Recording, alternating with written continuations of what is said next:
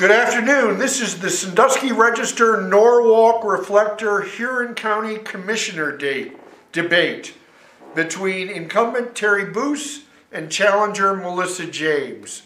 We're going to meet the candidates in just a few moments, but before we do, I want to mention that the debate format is each candidate will have a 1-minute opening introduction. Each candidate will get 1 minute to answer each question, and each candidate will get up to 30 seconds to refute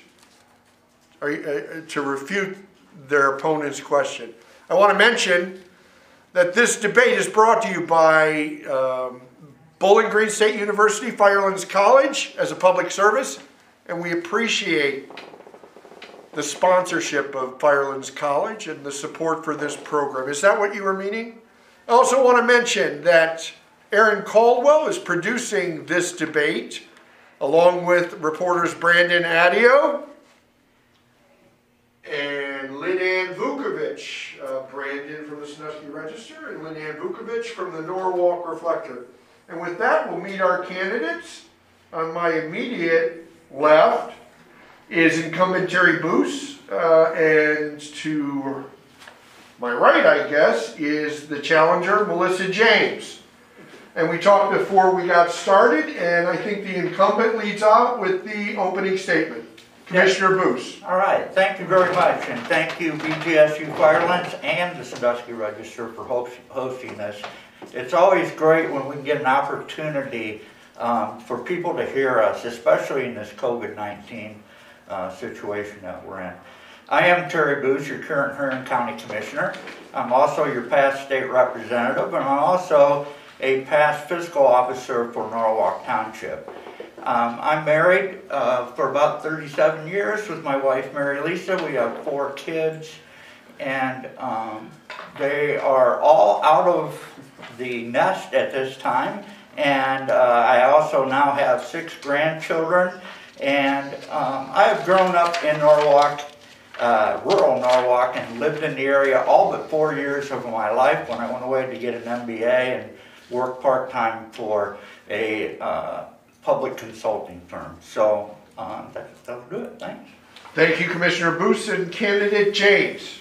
Thank you. And I too want to appreciate BGSU's generosity for this, along with the Reflector and Register for stepping out and doing it. It's an important part of our electoral process.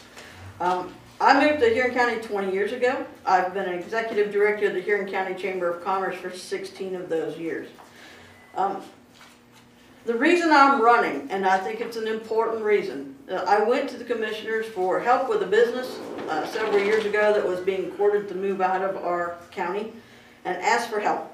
And at the end of the day, I got we support them, but what do you want us to do? That was the first time. I went back another time for another business. I got the same response. My dad had an 8th grade education, but he learned enough to know that when you saw somebody needing help or somebody asked for help, you needed to step up. So this is my time to step up, and that's what I'm doing for our county. Thank you, candidate James. And we'll start with questions from our reporters. And Brandon, do you want to lead us out? Thank you, Matt. For both candidates, what are your plans for economic development and growing the local economy? And we'll start with you, candidate James. I want to take all of the efforts in Huron County, which are very fractured right now. We have lots of different organizations attempting to do economic development, and I want to put them together. This can be done, it needs to be done, so that our whole county benefits. And then I want to properly fund them. Currently, there's less than $50,000 going to the countywide effort from the commissioners, and we need to turn that around. We need to properly fund. We need to put everybody under one roof so that they are working together as a team. In the current situation, we've actually discouraged them from working together, and that's just not okay. We have to come together as a team. We have great people in various organizations throughout the county. Now, also recently in doing that, the commissioners have funded Firelands Forward for $50,000, which is more than they've done for our whole county. And I think our tax money needs to stay in making our own programs better for the betterment of our whole county. Thank you, candidate James. Commissioner Boose. Yeah, thank you very much for that very important question. You know, I 50% agree with my opponent, and that's because I think she stole what we were trying to do. Back in February, we had the exact meeting to do exactly what she said we were going to do, and that's what we're going to do. Unfortunately, COVID kind of put a halt on that. We couldn't proceed with the plans that came out of the February meeting, and in that February meeting, we were trying to do make sure that everybody was working together instead of apart like they are today. But what I'm most proud is our commitment to Firelands Forward. Firelands Forward isn't an Erie County program. It's a Huron County, Erie County program that the businesses from both counties worked together and said, you know what? There are no borders for jobs. We need to work together, and that's what we decided to do. Thank you, Commissioner Boose. And we'll move on to our next question, Lynn-Ann Vukovic. Is being a county commissioner a full-time job? Why or why not? Please explain. And we'll start with you, Commissioner Boose. Is it a full-time job? Well, being a county commissioner is more than a full-time job. It's 24/7, 365 days a year. A good example I can give you was when I was a state representative, which was the also same thing. I went on a vacation, and sure enough, a derailment happened in the Willard Yard. I spent almost that whole vacation talking back and forth. Now, what does that mean, though, it's a full-time job? You know, there's always things going on in your life, and I've never worked 40 hours in my life. I grew up on a farm. We worked 70, 80 hours a week, and I'm a firm believer that you just need to work until the work's done. Luckily, I've been able to also work part-time as a controller for Norwalk Concrete, and my boss there always says, put your government position first and do what you need to do, and he's always let me do that, so there's no problem accomplishing as long as you're willing to put in the time. Is that a full-time job? It's a 24/7. The other job that you have? No, that is a part-time. Okay. And I think candidate James? It's, as Mr. Boose says, it is a full-time job. But it's a full-time job not on Tuesday and every other Thursday. It's a full-time job all the time with not being in the office, not making people come to you, but to being out. And that's one of the things you'll find that when I'm commissioner, I will not be holed up in my office. I have my phone number and my email all over the county, and that will continue. You will always have access to me no matter what.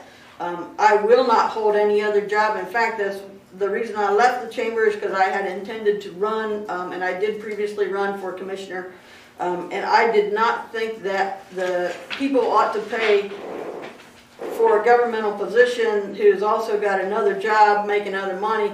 I think you need to be dedicated, fully focused, and fully available, and that is what I will do as commissioner. All right, thank you, candidate James. And we'll move on to our next question from reporter Brandon Adio.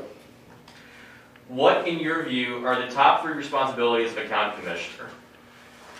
And candidate James, we'll start with you. Well, you can go with the technical, and that's buildings and budgets. But I think the truly top concerns of a candidate should be the people and how you're handling their money and their concerns and their issues. It should be the businesses, and again, how you're handling and helping them grow and prosper for the good of your community. Obviously, buildings and budgets are always important. Budgets are critical, and they should be transparent. They should be easily accessible, and commissioners themselves need to be open and available. That's, I think, one of the top things, the top priorities of any candidate should be that you are always out there. And I intend to be in township and city meetings, not to control or to interfere, but to help with the conduit of information so that people know what's going on in our county, and our county knows what's going on in our various small communities so that we can all act as one community. Thank you, candidate Melissa James. And we'll move to Commissioner Terry Boose. Yeah, there's probably more than 3, but you always have to start with budget, budget, budget. And that's what it's all about. That's what's figuring out what you need to do. The #1 job that you will learn, whether you go to any county commissioner association meetings or wherever they talk about. Number one is budget. And budget is something that I have worked on.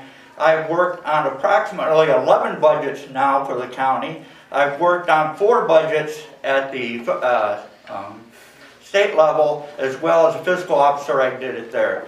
But you don't know what you need until you look at the budget and figure it out. Working with businesses is obviously most important. You will see in the COVID money that we have right now, we are spending a large part of our money giving it to businesses, because businesses is what counts. And lastly and not leastly is working with all the other boards that there are in the county, and I think we've done an extremely good job of that in the last 3 years. Thank you, Commissioner Boose. And we'll move on to the next question, which I believe comes from Lynn Ann. Census data shows more than 10% of Huron County's population lives in poverty. How do you plan to address this problem?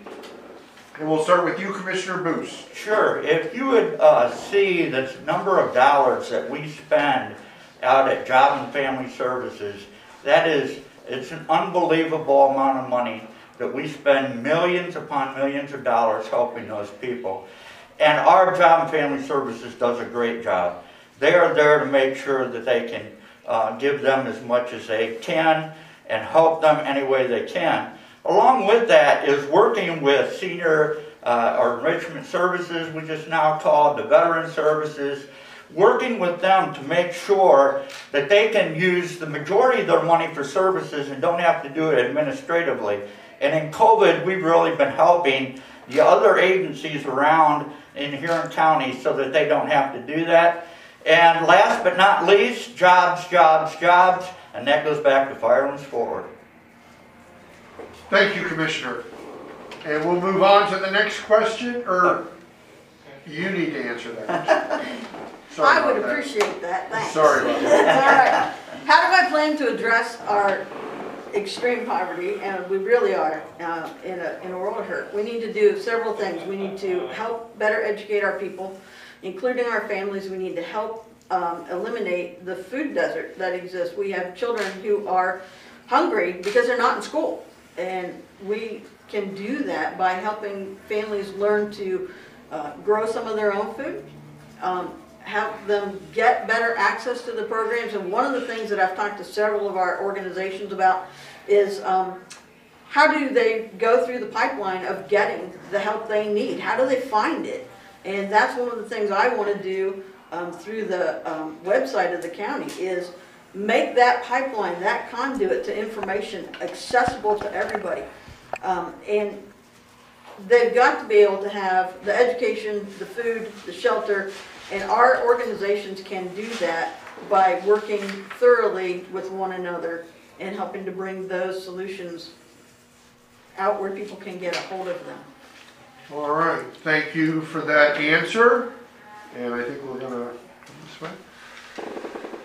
This is the Norwalk Reflector Sandusky Register debate, Huron County Commissioners Race debate. This is one of 5 debates being brought to you by BGSU Firelands College as a public service. And we want to thank BGSU Firelands College for assisting us in this endeavor. I also want to mention that this debate is being held at safe distances with masks. There is no audience, and so these are running by in a clip, we've noticed. But everybody is safe distance. We had another debate scheduled today, which unfortunately had to be postponed. The 4th District debate between Jim Jordan and Shannon Freshour. We're looking to reschedule that debate even as we speak. With that, we're going to move on to our next question, and this one is from reporter Brandon Adio. What are your views on the county's current budget? Is there somewhere in need of additional funding, and is there anything that should be or shouldn't be cut? And we'll start with Melissa James. I am glad that you're asking about budget, because I think there are some severe issues in our budget. One of the severe issues we're having is an ongoing lawsuit between Huron County and Erie County Commissioners over the transfer station, or what some people will call a landfill. To date, our commissioners have spent nearly $150,000 on legal fees to an outside firm. And when it got close to that $150 that they budgeted, those fees are now being put down into miscellaneous. So I think one of the things we need to do right away is to up the transparency of this budget. There are some things that need to be cut. There are other things that need to be increased with their funding. Economic development is one of the things we need to be investing heavily right in our own community. I have no issue with collaboration. We have always collaborated, but you don't take the tax money and send it elsewhere and then call it collaboration, because it won't happen in the manner that the difference between $100,000 invested directly in your own community of your tax dollars versus less than 50 is a huge difference, and we need to be doing that for our own programs. Thank you, Candidate James. And Commissioner Boose. Yes, thank you for bringing up economic development and need to spend. We've more than doubled what we're paying in economic development than any of our previous commissioners have. And I'm proud of that. I'm proud of the fact that we've doubled that. But our budget's in excellent shape. We've done a great job with our budget.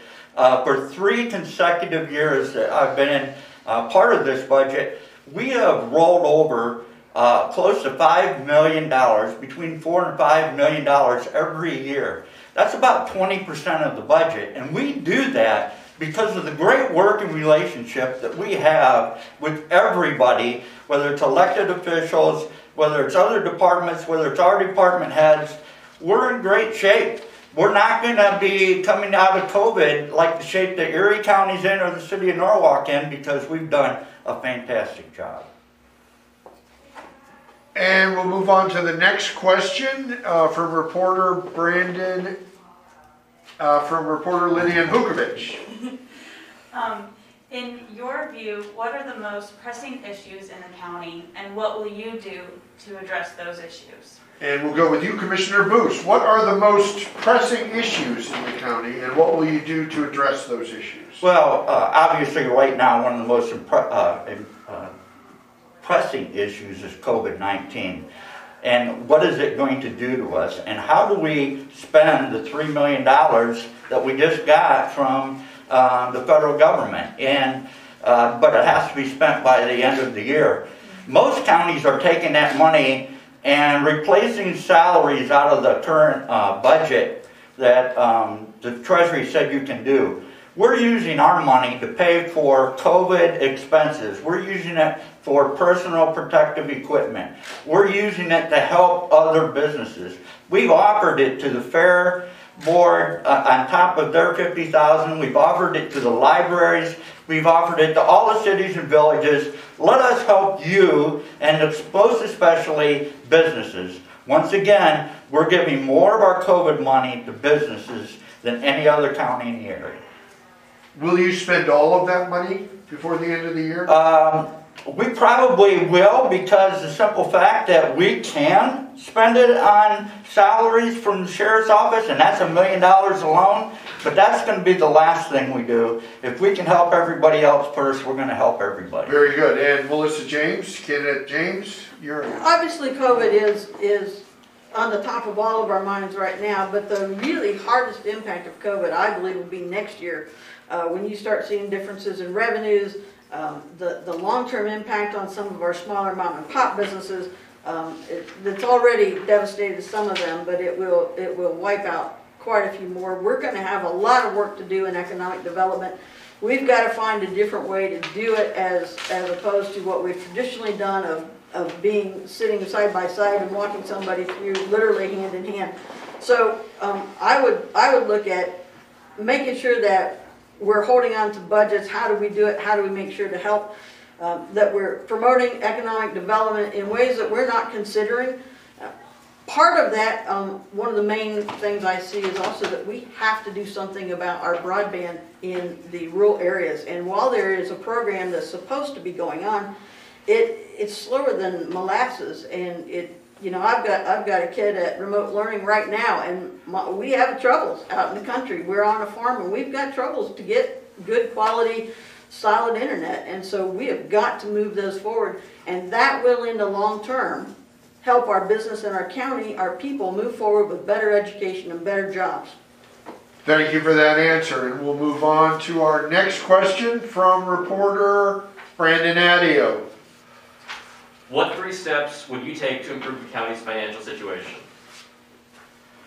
Well, the first thing you have to do... Yes, please go. Okay, the first thing you have to do is you have to make sure that you have a good budget, and a budget that you can count on for the next 2, 3, 4 years. And so what we did is when we started out 3 years ago with the budget, and that was the very first, obviously the biggest thing that we had to do in the first 3 months. What we did is we broke it down. We broke it down as to what are the absolute needs or have-tos that you have to do. The second part we did is something that hadn't been done in a long time, and that is to put together a long-term capital plan so that, you know, capital expenditures shouldn't just happen. They should be planned. And we did that, and we've got a plan, and we started that plan, and we've been going by that plan all along. And then, of course, the third thing is to look at the major needs that haven't been done in the past that you need to get started and change things, like having an IT department, which is something we've been working on for 3 years now. Thank you, and I think it goes to you, ma'am. To improve the financial condition of our budget, I'd like to start with making sure our priorities are intact. Currently, we have some admin folks who are making $30 up to $42 an hour, and we have over-the-road deputies making an average of 23 and some change. I think we have our priorities wrong, but we've recently spent $47,000 of your tax money to negotiate a $1 an hour raise for those deputies. I think we have our priorities wrong, and I think we need to straighten up our priorities in order to straighten up our financial situation. No, we're not in a bad spot right now. We currently have about $7 million in the bank. We've got another $500,000 in permanent improvements we could access. There's another $1 million sitting around from a Medicaid tax that hasn't been touched, which I applaud the commissioners for that. But I think if we reprioritize some of our budgets, that we literally could be in a much stronger driving seat than what we are right now. Thank you. Thank you for that answer. This is the Huron County Commissioners Debate, brought to you by the Norwalk Reflector and the Sandusky Register with the help of BGSU Firelands College as a sponsor, as a public service. And we want to thank BGSU Firelands College for helping us produce this debate series.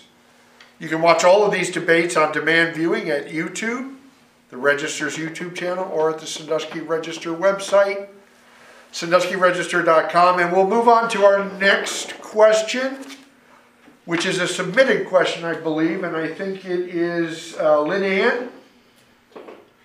How can you assist Firelands Forward, a workforce development cooperative, to further benefit Huron County? And we'll start with you, Melissa James. You had mentioned Firelands Forward earlier. How can you assist a workforce development cooperative, Firelands Forward, to further benefit Huron County? Well, assisting them would be one thing, but I want to make sure that the $50,000 invested by Huron County is coming back to services of all of Huron County, not just Norwalk. Obviously, you know, I love Norwalk, that's fine, but we have a whole county that has to be dealt with. I actually spoke with a person from our Job and Family Services over the weekend who does workforce development, and asked her if they could have used the $50,000 for helping her program, and she kind of had a heart attack that there's 50 grand that went elsewhere and not to the program she's working with, which she has people who can no longer be part of it because they've run out of funds. So if Firelands can come in, but they're looking at a budget of $360,000 before they ever get started, I am concerned about where does that $50,000 come back in services to our county. Collaboration is great. There's also another group that is 4 counties, not just 2. And I think that we need to be looking at what is collaboration really going to come back and bring back to Huron County. Thank you for your answer. And Commissioner Boose. It's unfortunate that my opponent, who's, you know, a month ahead of going into the election, or actually our election starts tomorrow, doesn't know what she needs to know about Firelands Forward, and is putting out false information. Firelands Forward is a combination Huron County, Erie County. It's not Erie County, it's both. As a matter of fact, we have equal amount of people on the board, and we have the say. We just hired a new director, and guess what his #1 priority was? His #1 priority is to get to know Huron County, understand the culture so that he can serve Huron County. How can we assist with him? Not complaining against them, not saying that the money's not a good investment, but working with them, which is what we need to do and what we do with all of our different boards, and we will continue to do that with this board. We're there for them. We're going to make sure that they do for Huron County what we think they need to do. Thank you, Commissioner Boose. And we'll move on to the next question from Lynn Ann Vukovic. Or Brandon Adia. Another submitted question. This person's question is simple, they say. What makes you the better candidate for Huron County? And we'll start with you, Commissioner Boose. Well, what makes me the better candidate is the experience I have. And not only the experience as a county commissioner and being able to work, you know, we've worked with the COVID situation now for 6 months. You know, so we've worked it, my opponent hasn't. I have the experience at all levels of government, so I know how they work. I know what townships do. I know what their finances are like. I had 8 years at the state level. I've made plenty of connections down there, and a lot of them that we've used. I'm also on the County Commissioners Association board. That's a state board that deals with how do you get the state and federal government to work with the county government, and how will that work? And I'm on three of their committees. So besides all the experience, I'm a hard worker, I'm very active. We're probably the most active Board of County Commissioners that we've ever had, and I'm proud of that, and that makes me the best candidate. Thank you, Commissioner Boose. Melissa James. Empathy, respect, dignity. That's how I'll treat the county residents, how I will treat other county elected officials. You will never catch my attitude. I will work diligently for absolutely everyone and every business in that county. No one is going to outwork me. There are pluses and minuses to having been in government for a long time. I have been in the private sector. I have not been in government. I know how to get things done. I will get them done. When I give you my word, there is not going to be a question about that getting done. I will listen. I had a great meeting with some folks in Bellevue the other day. I will listen. Even though our positions and our opinions were opposite one another, we had a 2.5-hour meeting. I had a great opportunity to listen to them and to hear their concerns, and I will continue to do that. But respect, compassion, empathy, and dignity you will get from me as your commissioner. Thank you, Candidate James. And we'll move on to the next question, and this one goes to Lynn Ann Vukovic. If elected, what specifically would you do to help local businesses and industry? And that one will go to you, Candidate James. That's what I've done specifically for 16 years as the county chamber director. It's connections, it's education, it's caring for both the business and the business owner and their employees. We ran a state-recognized, award-winning safety council that shows our compassion and my drive and desire to make sure that when your workers and that your family and friends go to work, they come home with all their fingers in place, with safety programs in place that keep them safe, whether it's a physical or like this, a COVID, so that they've got the proper PPE, they've got proper safety equipment. Connecting those businesses to the programs that are out there, whether it's workforce development or grants, loans, getting to their other elected officials at higher levels, making sure that we can connect resources. That's what I've done. That's my strong point. and I will drive our businesses to improve themselves and to grow for the best of our ability. Thank you, candidate James. And the question goes to you, Commissioner Boose. If elected, what specifically would you do to help local businesses and industry? You know, as we talked about, what are three of the most important things to do as a commissioner, and working with business is one of those, and that's something we pride ourselves on. I think this is the third time I mentioned now that we're spending more of our COVID CARES Act money on businesses than any other county around us, and we did it before they did. And here's the other thing we did. We're helping the other cities and villages do it too. We produced the application, the contract, and those kind of things that they could use so that they can help their businesses too. It's all about all of us working together. And then, you know, we'll continue to do that. We've worked with the businesses all along. And then I'll come back to Firelands Forward. What a great opportunity. You know, Firelands Forward was started by businesses. And we listen to what the businesses are saying. We're going to continue to listen, and we're going to work with them so they can get the best employees possible. Thank you, Commissioner. And with that, we'll move on to our next question, which goes to Brandon Adio. So this was alluded to earlier. A lawsuit against Huron County's transfer station is a financial liability upwards of about $1 million annually. If elected, will you seek to settle this lawsuit and streamline trash services countywide? Why or why not? And that goes to you, Commissioner Boose. I wrote in when you said you were going to have a debate and said we could not talk about this lawsuit in a debate.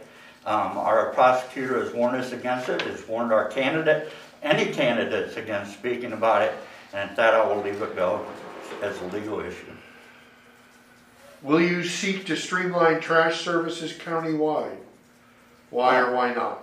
I'm not sure I understand what streamlined trash services mean, but we're always looking to do the best that we can at our landfill, or not our landfill, our transfer station. Just remember, the bonds expire on that transfer station, and is it time that we move on from a transfer station?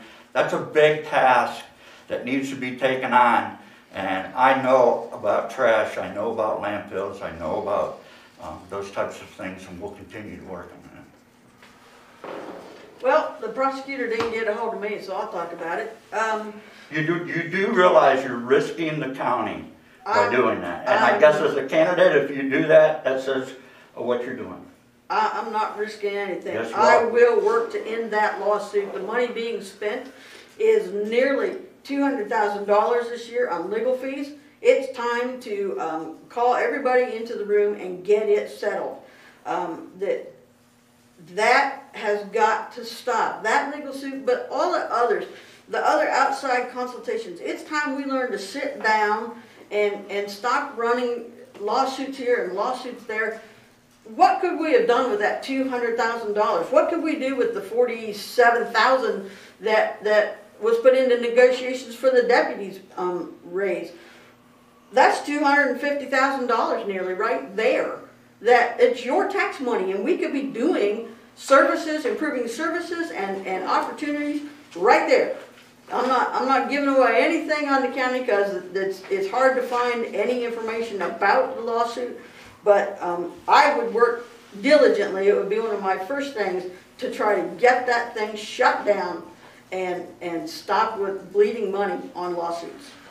Thank you, candidate James. Please go ahead, Commissioner Boose. 30 seconds to that is, she doesn't even know what the lawsuit is about, and she's ready to settle it. She doesn't know that we're in a situation where we don't need to settle because we think we're going to win.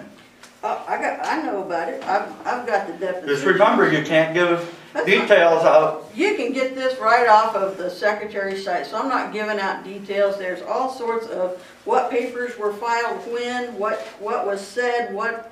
I know about it. It's the complaint was of a lack of performance initially on the transporter, and then not giving enough notice of ending the contract.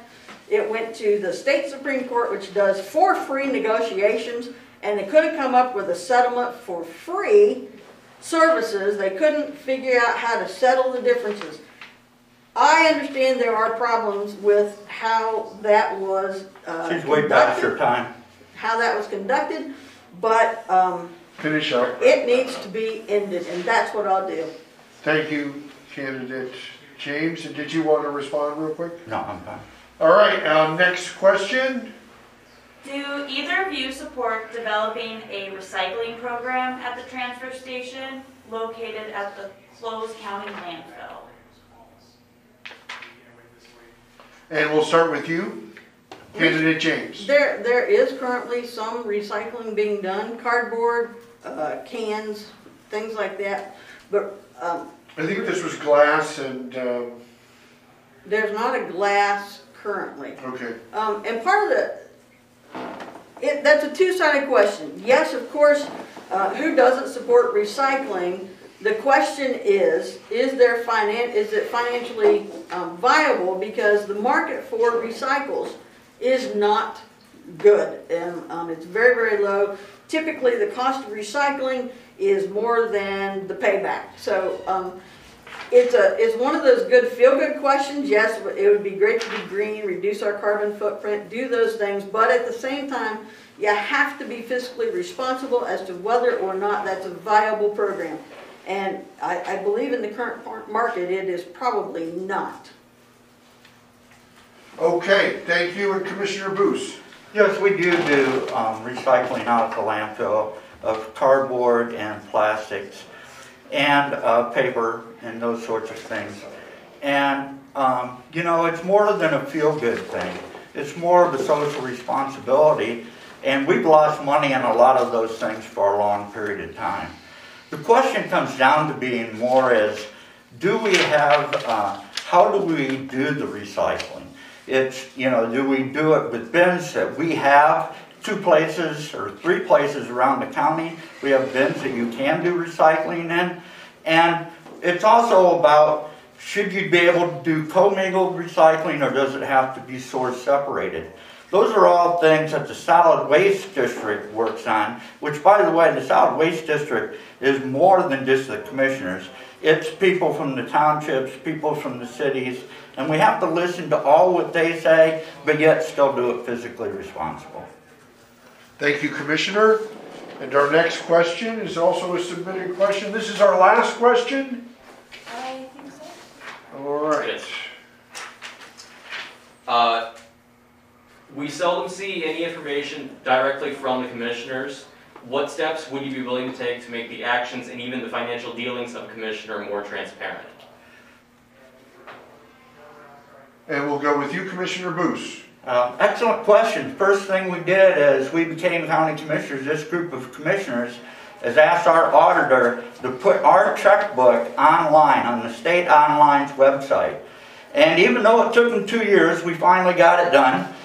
Took a lot of pushing on our part. How much more transparent can you be than to put all of your expenditures online for everybody to see? It's a great system that the state treasurer has set up. It's easy to use, easy to filter, and a great way of doing it. Our minute, you know, as far as open meetings, our meetings are all open, and, you know, we always invite the reflector. They're there sometimes they're not, but our meetings are open. Our minutes are open, and all you have to do is ask and check. You know, we've made our website much better, so we're all about working and being open, and that's what we've done for the last 3 years. Thank you, Commissioner. And Candidate James. I would take exception that it's easy enough to be open. The checkbook is out there, but to be able to follow the budget, I think the average resident can't comfortably follow that budget. I think there needs to be conversation on the website from the commissioners after a meeting, which, by the way, is at 9 o'clock in the morning, so if you work, you can't go to. So I think the Thursday meetings, and I think there should be an every Thursday meeting, should be at night. I would push for a Thursday night meeting and an every Thursday meeting. And welcome anybody, any resident to come in to talk. You can get any document you want, as I did, if it's a public document, and most of them are.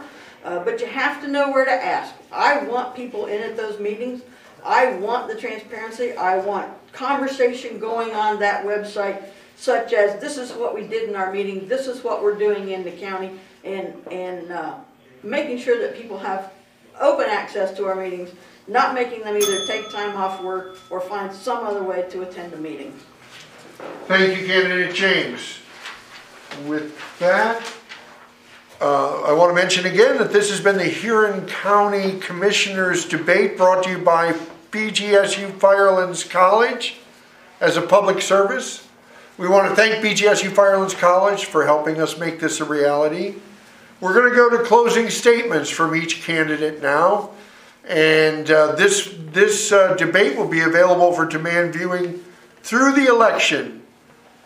And with that, we're going to Candidate James for your closing statement. Thanks. And thanks to the Register and the Reflector and of course BGSU for sponsoring this debate. I sincerely appreciate it. Campaigning has been kind of odd in this time, but it's been fun to find new ways. I want to tell you, as a taxpayer in Huron County, if I'm your commissioner, you are welcome to see everything that we do. You will always have access to me. I will never treat you with disrespect. I will always treat you with dignity. The transparency that is claimed now will be nothing compared to what I want to provide to our residents. The service, the getting out into the communities versus you come to my office if you want to see me. If you come to my office, I'm hoping I'm not there because I'm going to be out in your communities. I want to know what you're doing. I want to know how to help you. I want to know how to bring the things to our community.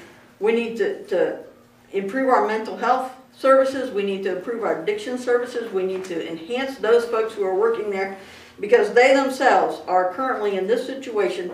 They themselves, I'm concerned about their well-being because they are so stretched at dealing with what's going on in our county.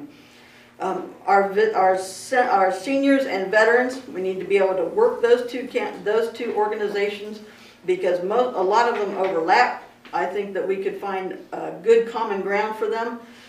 But bottom line, I will be yours. I will always be available, and I appreciate your votes. Thank you very much, Candidate James. Commissioner Boose. Once again, thank you for holding this, and thank you for all the fair questions and a very good way of running this. It was very fair to everybody, and I appreciate that. And, you know, what we have here today is two different candidates at opposite sides. What I really like hearing from my opponent is she wants to do everything we've been doing. Everything she speaks about, we've been doing it already. All she wants to do is say, we're going to do the same things. And that's what we're doing. We're doing all those positive things. I don't know how much more transparent you can get than transparent. I don't know how more you can than putting the books online and letting people know. But you got two different candidates. You have one candidate who tell you what she wants to do, but you don't have any proof to know that that's the way she acts or that's what she's going to do. As opposed to you have one candidate who has 20 years of experience in government. You know what I do. You know what I say I'll do. You have proof of that. And, you know, you have one candidate that is myself that stands up for Republican values and one candidate that stands up for Democratic values. You have a huge choice to make with two totally different candidates.